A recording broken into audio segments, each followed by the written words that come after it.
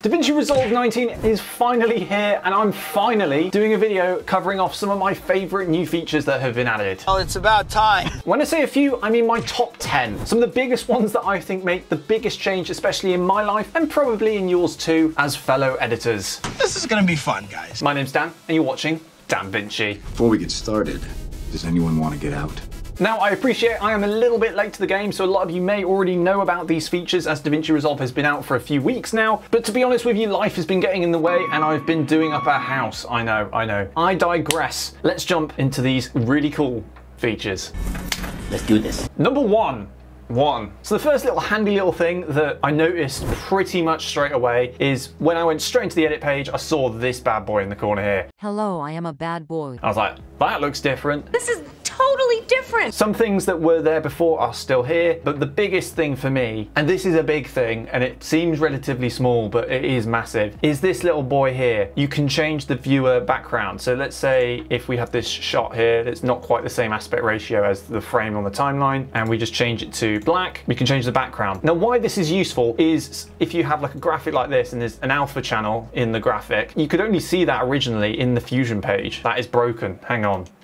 Mechanic. Yeah, so as you can see here, we had the grid background in the Fusion page, which was fantastic, but when you go into the edit page, it's nice to be able to see, you know, the grid as well and see what is actually alpha. So what you can do here is just click this here and click checkerboard, and voila, you have the background grid thing. I mean, it's officially called checkerboard, but you can call it whatever. You get my point. Okay, this is an awful start, Christ. Dad, I don't have to pee, it's number 2. Sorry, I can't stop. Number 2 is transitions. In Davinci Resolve 19, they seem to have just gone ham on the transitions. Okay, so the first transition is box wipe. As you can see, very nice transition, and it runs really well. What's evident with this update with Davinci Resolve is that the transitions that they have added have a lot of customizability, which is really nice to see that they're making more of an effort on these transitions. I would like in future updates, if you're listening, which they're probably not, but you know, I pretend I'm a big YouTuber. Yeah, I genuinely would like to see more customizability added to pre-existing transitions within the Inspector tab. There is already some customizability, but you know, it's nice to see that they're adding them, especially with this box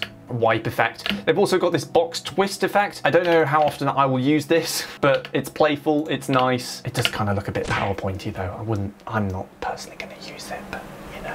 There's also something called elastic rubber, and you might be asking, what on earth is that? Well, it's this. Yeah, elastic rubber. And again, lots of customizability in the Inspector tab, which is always nice to see. But the best transition, and it is my favorite, and I've left it till last, I can't spell the flip, there we go, disarrange. Now it does use the GPU, so I imagine this might not be in the free version, but I might be wrong. On your screen now, it will tell you whether it's in the free version or not, but it looks sick, man. I mean, in the Inspector as well, there is loads of things you can do here. Oh yeah, and how can I forget, there's also a transition called page curl. So technically I didn't leave the best till last. I left the best till second last. Let's just get on to number 3. Number 3, step forward. Number 3, and we're moving into the titles. Now, like the transitions, they've added a lot of titles. Some of them are really, really cool. Like there's this comic book one. Where is it? Let me search it. Hang on.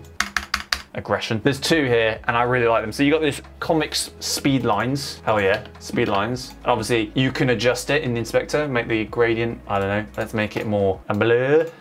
Look at that, that's sick. And then look, comic titles as well, which have this really nice, I thought they had a nice transition. Oh, is it this comic book thing that has the transition? Yeah, sorry, I'm getting mixed up. There's a comic book like fusion effect, which is really nice that they added as well. You've probably seen me make that in real time, and it just looks lovely. Ka-chow. Ka-chow! There's also another one called Neon Flicker, which is like the most stereotypical like 2016 After Effects kind of thing. I don't know why that gives me that vibe, but it does. I feel like everyone was doing this back in the day. Play that through.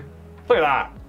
It's cool. There's not as much customizability as I kind of hoped, but like it'd be nice to have some like drawing effect like come on, like, you know, like a lightsaber-y like thing. You can't have everything in life, can you? There's also another Fusion title called Superhero. As you can see here, it says sample, very original. I know, I'm gonna write DanVinci because that's original as well. There you go, Superhero. And there's also Headline, which also has a crazy amount of customizability as well in the Inspector tab. And another one is this Elegant Shadow, which I actually think is really, really nice. this. Let me know your thoughts so far of all of these effects. Number 4. Number 4, maybe. Okay, so the next feature I really wanted to include is the IntelliTracker. Now, the IntelliTracker is sort of integrated into what used to be the point tracker. Basically, it's a far more intelligent version of the point tracker. I imagine it's going to be far more accurate at tracking a certain point than, you know, the original old school point tracker. That's old school. So here we have the IntelliTracker. Let's just put it on the eye of this wooden duck thing. Don't ask me how I found this shot. And then let's track that bad boy. Yes, I am also a bad boy. And I'm sure it's not going to have a single problem with this. I mean, look, it seems to be flying. Da, da, da, da, da. Now, correct me if I'm wrong. I imagine what this is doing is using a lot of GPU power and has AI integrations, because that was a whole big thing with Davinci Resolve 19. And I imagine that is why this is called the IntelliTracker. Kind of sounds like a Teletubbies thing.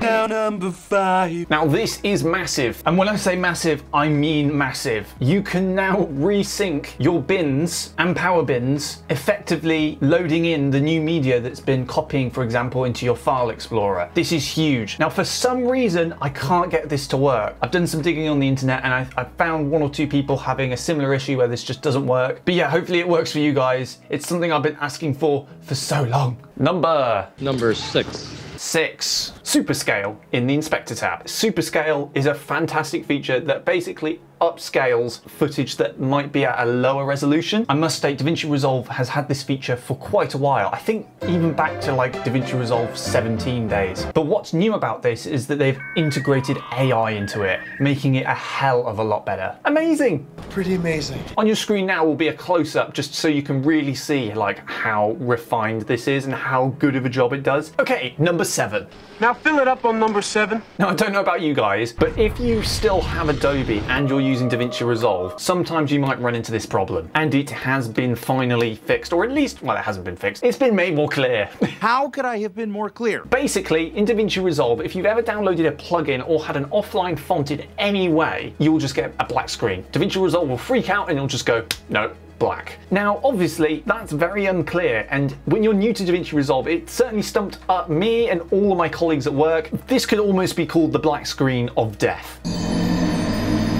But not to fear, Davinci Resolve has a little message that appears in the bottom right corner letting you know of an issue, and it's just so much clearer. Why wasn't this integrated before? I'm sure it didn't take long to add in, but you know, who cares? I mean, they've done it now, better late than never, I guess. It's like me in these videos, I haven't been uploading for a long time, can you tell? We are on number 8. Let's move on to the next big feature. So number 8 is the Film Look Creator. Now, I've seen online everywhere loads and loads and loads and loads and loads and loads of channels that review Davinci Resolve and cover these updates, talk about this. At first, I was like, oh, what's the big deal? It's just a film look thing. But after using it for a few weeks, it's surprisingly quite good. And the reason I say quite good is just how quickly you can turn over a really nice effect that might have taken someone a fair bit of time in Davinci Resolve 18, which is really nice to see. Like, you can change the aspect ratio, make it look more film-like, maybe change the colors, add a vignette, split tone, bloom, add grain, flicker. You know, I used to have to add overlays and do things in Fusion to get some of these effects, so it's nice to see it just, you know,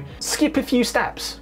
Really nice. Nice. They've sort of just combined loads of other effects and added a few new ones into this one thing, which I think makes perfect sense, really. Is it the number 9? Now, number 9 is defocusing backgrounds with the magic mask in the color page. This is really nice for creators that are shooting at a high f-stop. Let's say you're shooting at f5 and you're not shooting at a nice f1.7 like this. You know, behind me is really blurred and you want this effect, but you don't want to necessarily shoot it, or maybe you were shooting in the wrong settings when you shot the shot. You can do that. You can change the shot in post. I will fix it in post. Now, technically you could kind of do this before, but they've kind of made it its own unified feature now, so it makes it far easier and quicker for you to do this. So all I've done there is use the magic mask here, then created another node, made sure the alpha channel's onto that node, and then I can just adjust the blur. I'd basically say this effect is really similar to, I don't know whether you guys have used portrait mode on your iPhone. It looks kind of real, to be honest. I mean, look at that. Really, really good. Well done, Blackmagic. Well done, Commander. And number 10, the one you've been waiting for, the best feature in Davinci Resolve 19 ever added. The feature which is going to kill the competition and destroy Premiere Pro once and for all is It's the flag effect. Simply search flying flag or just flag into the search, put it here. Look how sick that is. I've always wanted to be able to do that, and that deserves by far to be number 10 on this list. I'm sorry for those who thought it was going to be the best thing ever, but it's not. I mean, it's a cool effect, but I just don't understand when I'm going to need this. But I mean, yeah, it's cool nonetheless. Anyway, that has been my top 10 biggest features added to DaVinci Resolve 19. This has been a really fun video to make, and I'm happy to do more if you guys are interested. Obviously, I didn't cover every single new feature that is in DaVinci Resolve 19, but I thought I'd just cover off some of my favorites that come off the top of my head. But otherwise, that is the end of the video. I hope you guys enjoyed it. Crikey. My name's Dan, and you've watched DanVinci. Don't forget to subscribe. Subscribe now. Otherwise, you'll drown in the rain that's outside. It's really raining outside. Whoa, thunderstorm.